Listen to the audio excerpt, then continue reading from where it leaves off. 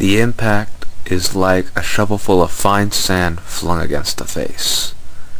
People caught in their own yards grope for the doorstep. Cars come to a standstill, for no light in the world can penetrate that swirling murk. The nightmare is deepest during the storms, but on the occasional bright day and the usual gray day, we cannot shake from it.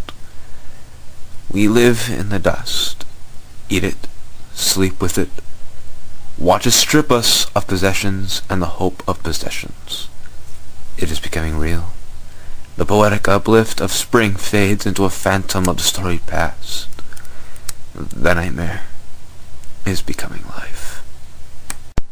Avers Carlson wrote that within a New Republic article.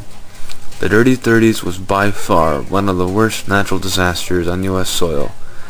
It destroyed acre over acre of farmland and towns, stretching from Canada to New Mexico, Texas, and Kansas. However, the whole country was affected by this black snow. Though not as severe, the rest of the United States encountered plenty of drought, not to mention dealing with the Great Depression. As for the Dust Bowl, an alias for the Dirty Thirties, these series of numerous and devastating dust storms raged for 10 years. For those citizens who chose to stay, they faced endless struggle. Not only were there numerous sieges from dust storms, but there were also the pestilences. With the natural predators not being an issue, the suppressed creatures, such as centipedes, locusts, and rabbits, all rose in great numbers and would decimate crops.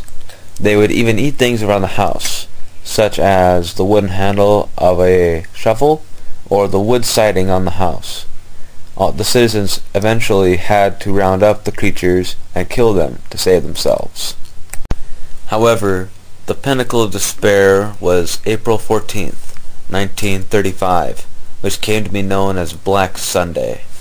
An enormous black cloud erected its vile face, and either swamped all towns in its path or simply obliterated them. Witnesses would describe the event as the dust being so thick that you literally could not see anything. Moreover, even in a sealed house, doors shut and windows closed, the dust would just sneak through the cracks and fill the house. And the worst part was that we had ourselves to blame.